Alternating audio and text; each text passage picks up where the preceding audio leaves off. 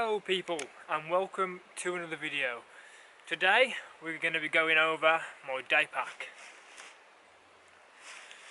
Not your everyday kind of bushcraft day pack or everyday work pack. This is my everyday pack for when me and Emily are out on adventures. So what do I mean by adventures, I hear you say? Well, by that I mean when me and Emily are just generally out and about. If we're going for walks, if we're going for a hike, if we're out at a National Trust property, or we're just out on the... I was going to say out on the town then. I don't go uptown drinking with a backpack on. I mean when we're up, like going to villages or just exploring, just general exploring. Not bushcraft specific, not lightweight hiking specific, nothing like that. Just out and about. So for those of you who haven't seen all of my videos, or maybe you're wondering what pack I'm carrying, I am still rocking the Cotopaxi Cusco 26 litre. Emily also carries a Cotopaxi rucksack, but she has the 20 litre Kilimanjaro. I'm mentioning that because me and Emily work in sync when we do these outings. When we first started I would carry all the stuff, but we soon realised if we kind of split it in half near enough, we could carry the same amount of stuff, but we could both equally be quite lightweight and nimble instead of me having to slug it all. So that's why I mentioned that. So what I've got in here isn't everything we have. Emily tends to carry her bit, but I'll explain that shortly. First thing I'm going to do is put a tarp down. Well, the first thing I probably should say is this bag kind of tapers down towards the bottom. So this top area here is actually like a void of space. It just keeps taking it. It's one of those bags. But the top section I tend to leave empty for a base weight.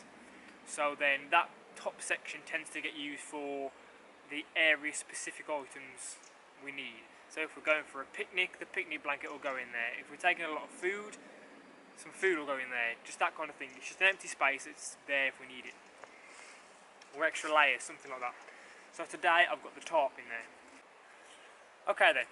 As I go through these items, I will obviously do zoomed in shots so you can see everything a little bit better. But if you want to know more about the bag, there is a review on my channel of this bag. Black Owl Outdoors has also done a brilliant review of this bag as well. So there's a back section of this which is called the laptop panel. I haven't got a laptop in there. I don't need a laptop. But in the back section, I just use it as a space to kind of separate a few items from the rest of the pack. So in the back, straight away, is my seat pad. It's folded in half. It's got a wool felt liner on the top, canvas bottom, and I made this, by the way. I did mention it in another video, but I made it so it can take a foam pad. If it's winter time, I want some more insulation in there. So I want to use this now to kneel on. So yeah, that's in the back section. It also gives the bag a bit of you know, bit of support and a bit of structure. In the back, as it's winter time, I've got gloves. These are my lightweight gloves. I tend to get very cold hands all the time, so I need to keep dexterity, so thin gloves are the way I go. I can go over there. In the back, I always carry two hats. Flat cap and my beanie hat if it's particularly cold. It's quite a mild day today, so I don't have this on. But yeah, either the flat cap's in the bag or this is in the bag. I just like hats, simple as that, no particular reason. If you are wondering, this is a Buffy hat from Ben Orford. I have owned two now.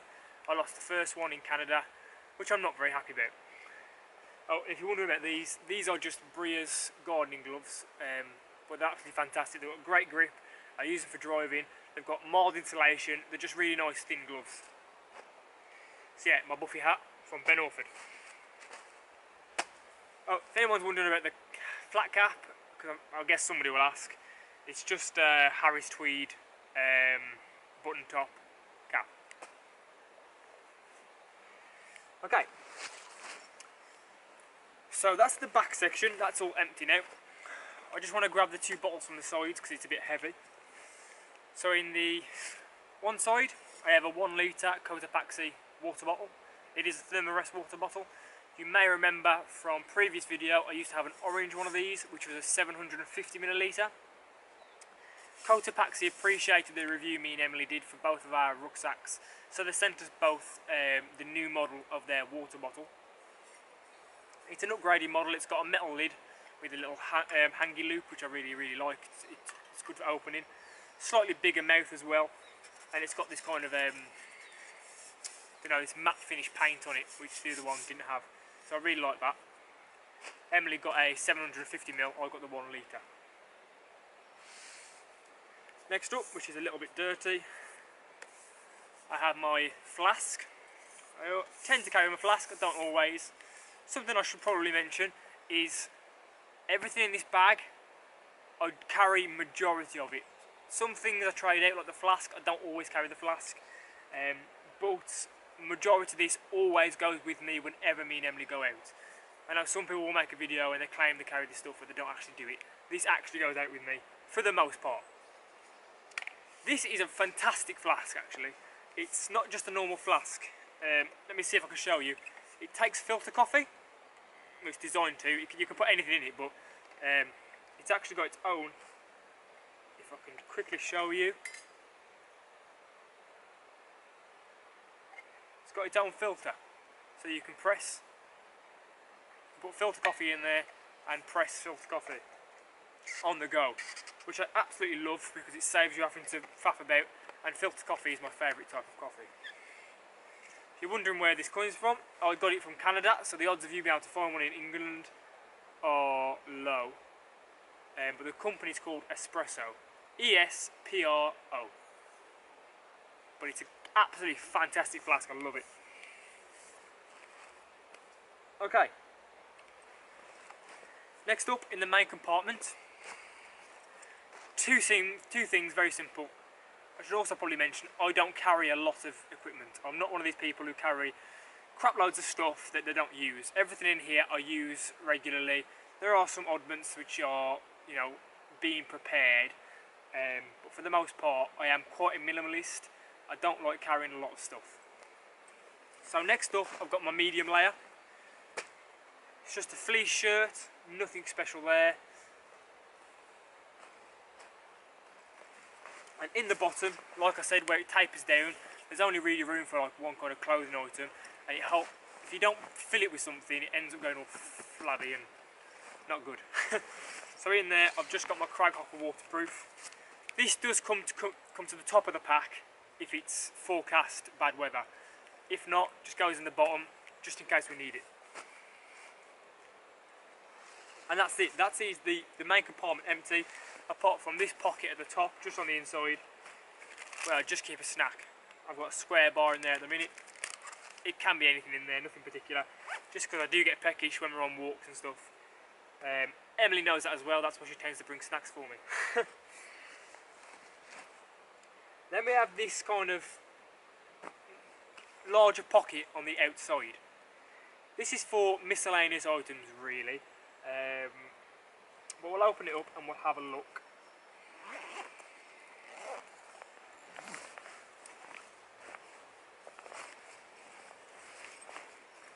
So, in the actual drop bit, the main section, I carry a dump pouch. Now this is a dump pouch I made, and it's also one of those items that I don't always carry. I tend to carry this if we're going to a place where there's going to be a woodland walk, or we're going to be more out in nature, you know, and there's going to be a chance where I can kind of collect some resources, or maybe I'll find something I quite like a couple of cramp balls or some fungi, something like that.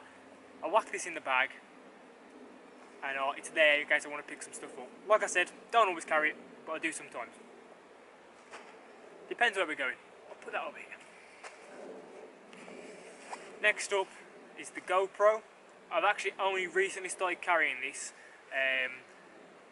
I kind of realised when Peter was using his GoPro in Scotland the importance of them and how useful they can be. So I've started to carry that more regularly. I used it for a time lapse last week, So it's pretty nice, it's tiny, and if you just keep it charged, you've got a camera, so I just drop it in there. So that's a recent carry. I should probably also mention that I always carry the Ultrapod in my pack. It's just a really good little tripod that you can strap to trees, put it on the ground, it's absolutely solid, much better than the Gorilla Pods. In the main section I've got my Maxpedition, I don't know what it's called, I can't remember, but I'll go through this in a minute. That's the main section empty, but there is like a compartment section up here where there's two pen sections, so I've got my pen in there. And then there's a mesh section with a zip where I carry an audio jack cable. Very, very rarely use this, but I do find myself in situations where I get in someone's car and I'm like, oh, have you got an audio jack? I'll plug my iPod in. And they're like, no. And I'm like, great. So for the past year or so I've been carrying this audio jack, just in case. And then also in that section I've got my first aid card because I'm a fully qualified first aider. So that's just carries in case I need it. I've never needed it, but just in case, I don't know. And then in this main section here, I've got my notepad, which I made. There's a lot of kit that I've made here, just if I want to jot things down. My comb, and my Kindle. I always carry my Kindle every single day because I do like to read. That's that section empty. Now in between this kind of large pocket and the main compartment, there is what I like to call the go-to pocket. It's where I put all my kind of most accessed items.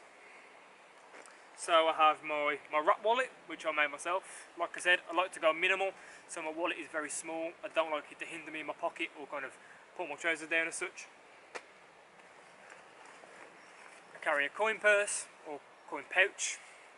Let's keep it as manly as possible, let's not call it a purse. Like I said, I don't like to carry all my change in my pocket, I'd rather keep it all together. And then I have cream and Vaseline. I have bad hands, let's not get into that.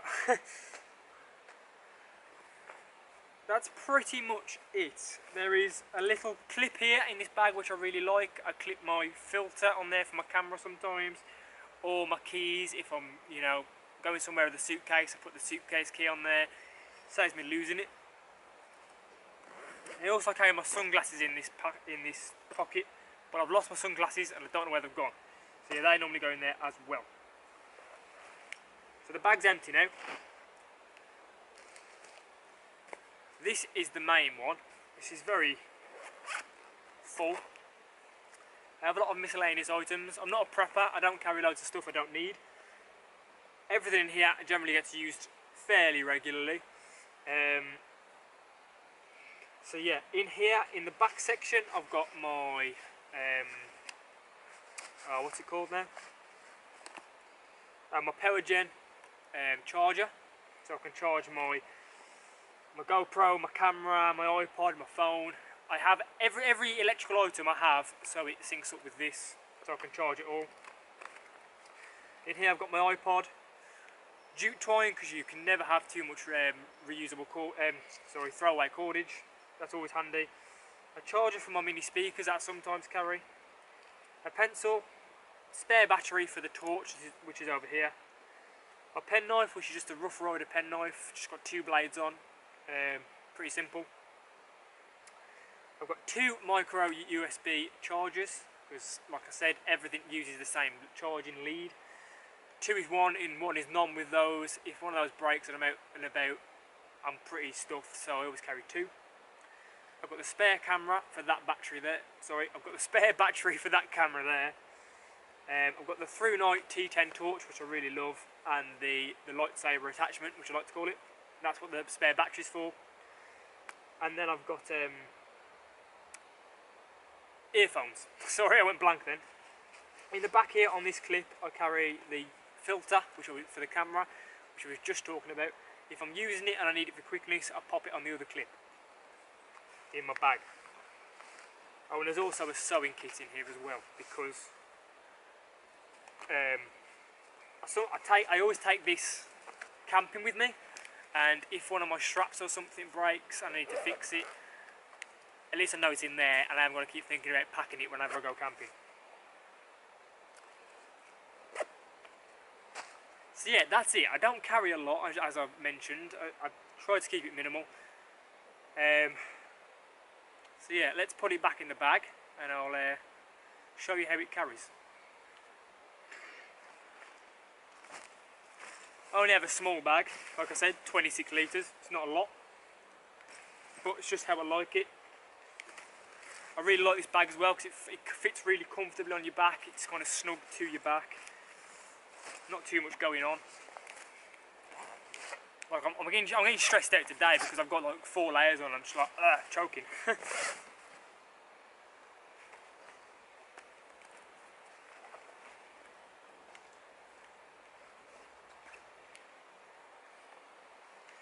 And I also enjoy, like, the less you carry, the easier it is to find stuff.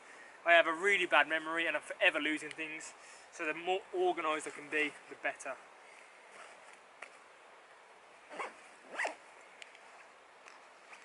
I really need to get home and try and find my glasses. They're my favourite sunglasses and I've lost them. Not happy.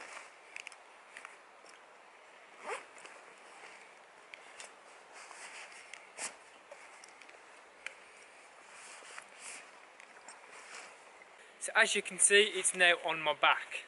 It's got a very good sternum strap that you can adjust this bag as. So if we are hiking or anything like that, it's nice and comfortable, it carries really well. It's very narrow to my back as well, so it doesn't hang out, anything like that. And I just like it. It's just good, tight, comfortable, just how I like it. And I can run or whatever, and it doesn't hinder me, it doesn't get in the way. So if you're wondering what Emily carries, because I did mention earlier that Emily does carry some of the stuff, generally she just carries the food, whether that's a lunch or the preparation of food that we're going to cook that day. And it's my job to carry the stuff that we're going to be using to cook it with, so the equipment or the picnic blanket, anything like that. The heavier stuff basically. She sorts the food out and anything she needs, so like her utensils for eating and stuff like that. So that way we can carry everything we need, but between the two of us, both of us are pretty nimble and no one's carrying all the stuff. So yeah, that's kind of it. I hope you enjoyed the video. I hope you can get something out of it. Maybe there's something I carry that you don't. Or likewise, if there's something you're carrying that you think I could benefit from, let me know in the comments. I'd like to know. I'm always up for kind of improving it. I have been carrying this system for about 6 months now, and it seems to be pretty decent. I'm really liking it, but I'm always open to improvements, really. So let me know, please do. So until next time, I hope you enjoyed the video. Thanks for watching, and I'll see you again very, very soon. Hello again, people. So, as always, I hope you enjoyed that video. It is one I've been meaning to make for a while because it is something I feel is quite important to me. I do carry that bag every single day with the majority of those items in. So I did kind of want to go over it and share it with you guys. If you do want to see the review for the Cotopaxi rucksack, then that is the video that's playing on screen right now. If you click on there, that will take you to that video. I just think it's a really nice setup. I feel like I've spent quite a bit of time just kind of perfecting it, and I seem to have got it to a point now where I'm really happy with it. But like I said in the video, if there are anything that you guys think I could benefit from, please do let me know in the comments. If not, if you enjoyed the video, please give it a thumbs up. And until next time, thanks for watching, and I'll see you again very, very soon.